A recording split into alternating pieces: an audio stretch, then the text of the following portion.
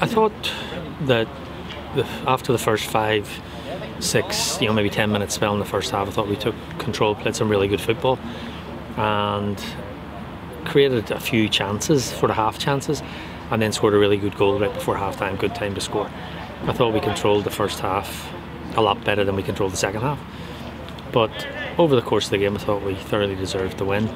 Hard place to come, as is most Irish League grounds. These teams, Dungannon, this team's a young team. They're organised. They're playing with freedom at the minute, as are the other teams at the bottom, with no risk of relegation. So they're well organised, well coached, young, enthusiastic, and playing with freedom. So dangerous team to play. And we know that the hardest result to get is after a so-called big result.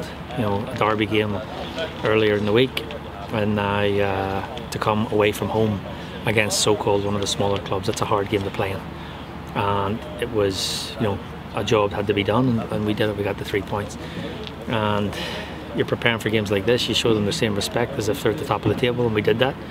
And I thought, credit to the players, we got the 3 points, and now we take another step forward. And Rory Donnelly was a bit dubious whether he got the goal on Tuesday night, but there's no doubt about that one. That was definitely his really goal tonight. I mean, as I say, you keep possession. You don't have to be in a hurry to go forward, but when the time to go forward appears, you have to go 100 miles an hour, and that was a great example. A great bit of play from Reece Marshall, and he drove into the space, and then a great ball across for Rory to finish. He tells me now that's 2 and 2, so I think he's still debating with Conor McDermott who got the one at the National Stadium the other day. So, but no, glad for Rory. I thought he played well. He hasn't got a lot of minutes this year. As I said previously, Rory injured his back late pre-season, struggled for a period after that, couldn't really find his feet again, but he's been training hard the last weeks. He's starting to find his rhythm again. I thought that looked more like the Rory Donnelly we saw towards through the Irish Cup run and through Europe. So yeah, delighted for him. In the second half, had to dig in at certain points of the game. It's good to get another clean sheet. It's a real credit to the defence and deal with the back as well. Yeah, we've conceded the least goals in the league, and we've had the least expected goals in the league when you look at the stats. Every game of football, the opponent's going to get 1, 2, 3 chances in a game. I mean, if you look at games at the highest level, right down to the lowest level, every team gets chances. I don't think there's ever a game of football where the opponent doesn't get one. A prime example was last week. I think it was Brighton against Crystal Palace. They only entered the box twice of Brighton, and they scored 2 goals. So you can have all the possession, you can create all the chances, but the opponent's going to get one. And they got a couple. They hit the woodwork. They had a pile driver in the first half. So glad we got the 3 points. Another quick turnaround, Linfield again Tuesday night, but it's our home game this time. Just thoughts going into that. Look, derbies are derbies. They're enjoyable. They're nice for players. They're nice for the fans that are going to be at home watching it on TV. They're a good team. They're well coached, well organised, talented. They're pacey up front. They've got experience at the back, and they had a great result against Larne. So they responded well after the defeat to us. They'll prepare well for us. They'll come to the Oval with respect for us. We'll show them the respect they deserve. And it could be one of those crackers that we wish there was 7,000 fans in the stadium, but unfortunately we can't. But no, it's got the potential to be a brilliant match. And the subject of the Irish Cup sort of raised its head this week, and season curtailments when the Irish Cup's going to be played, how we're going to fulfil fixtures. What's your take on the week that's really been?